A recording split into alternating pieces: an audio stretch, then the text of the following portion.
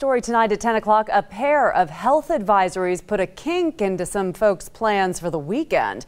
Public health officials saying today that a toxic, even deadly bacteria has been detected in Lake Cascade.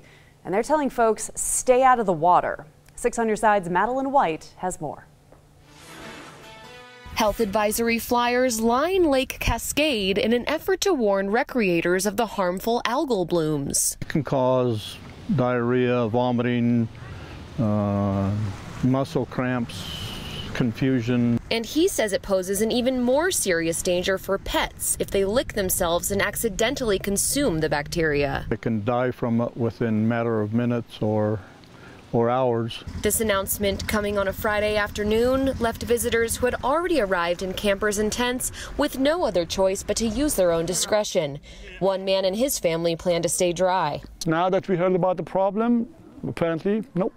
Even though his family drove all the way from Boise. I wouldn't do that. It's not worth the risk. I wouldn't do that. But he's not letting it dampen his spirits. We go to the hot springs, I guess Gold Fork, whatever we can find, something to keep busy and have fun. From Cascade, Madeline White, 6 on your side. Officials from Idaho Parks and Rec tell us Lake Cascade State Park camping grounds were 3 times as full last weekend than they appear to be this weekend. That's the good news. Here's the other part, though. Late this afternoon, Southwest District Health also reported algae concerns in Lake Lowell. So again, telling swimmers to avoid Lake Lowell. So far this year, algae blooms have shut down parts of Horse Thief Reservoir, Eagle Island State Park, and Esther Simplot Park. The Lake Lowell recreation area also shut down last month.